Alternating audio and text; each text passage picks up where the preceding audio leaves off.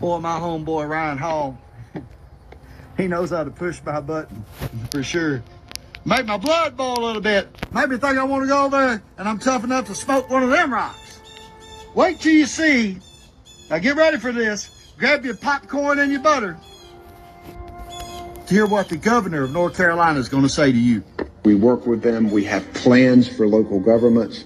You know, in some areas, you just shouldn't build back. Mm-hmm. And we've been able to convince certain communities and people that buyouts are better. What did the governor of North Carolina just say? Notice the thing at the top. Something about climate.org or some shit. But he tells the reporter that it's most people shouldn't build back. They shouldn't build back on their own property. And we're trying to convince them, or we're going to convince them, it's much better for them to take the money. If that don't stink like high heaven, speculation now, sounds like to me that all the theories are coming true, right? That it might have been some type of manipulated weather control because Albemarle, who's owned by Vanguard and BlackRock, and Albemarle, who's also owned by Harris's vice president, husband, whatever, right, might have a super interest in lithium. And the governor of North Carolina is trying to convince its people, you shouldn't rebuild back on your property. You should take our deal. Hey, Governor of North Carolina, so glad you spoke up and showed your true colors. Because me and the American people would like to remind you to go fuck yourself sideways. Because that shit ain't happening on me, my watch, or Ryan's watch, or American Patriots' watch. People will rebuild back on their fucking homelands and do what they want to do. Promise you that. Over our dead bodies. Bet that, motherfucker. Fluid English. Now, I'd be remiss if I didn't address the elephant in the room. You know, you're all thinking about it. Let me just cut to the point and point out who's not here.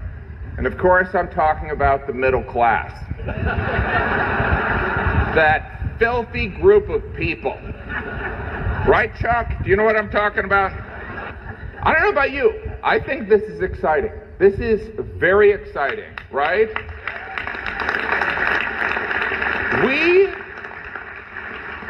We are 19 days until the election and likely a civil war. And, you know, I'm nervous. You know what I mean? It's like, this is my first civil war, guys. We are 19 days until the election and likely a civil war. There's an Afghan refugee charged with plotting a U.S. Election Day massacre. Nothing surprises me. What about that, though? Are you expecting chaos on Election Day? No, I don't think so. Not from the side that votes for Trump.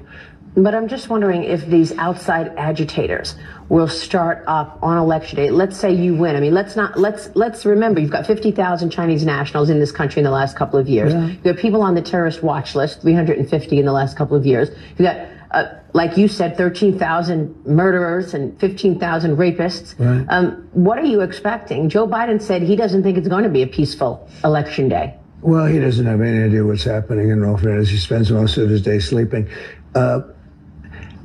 I think the bigger problem is the enemy from within, not even the people that have come.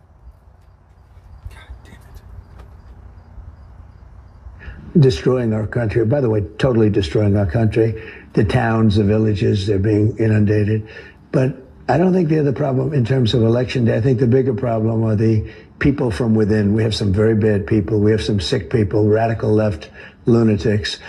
And I think they're and it should be very easily handled by, if necessary, by National Guard, or if really necessary, by the military, because they can't let that happen. You told me back in February that you were going to rent out Madison Square Garden for a rally. Yeah. And now you're going to do it at the end of October. Not only Madison Square Garden, we're taking 4 or 5 arenas. We fill them up very fast. As you know, we took where the Islanders play in Long Island. We had, I guess, 23,000 people, and we could have sold it out literally 3 times. We had thousands of people We had tens of thousands of people that couldn't get in. We put screens on the outside of the building so they could see it. But that was incredible. And we just signed on Madison Square Garden. We're probably going to make a deal in Atlanta. We're trying to get the Atlanta arena, and we fill them up in minutes. And there's a great enthusiasm.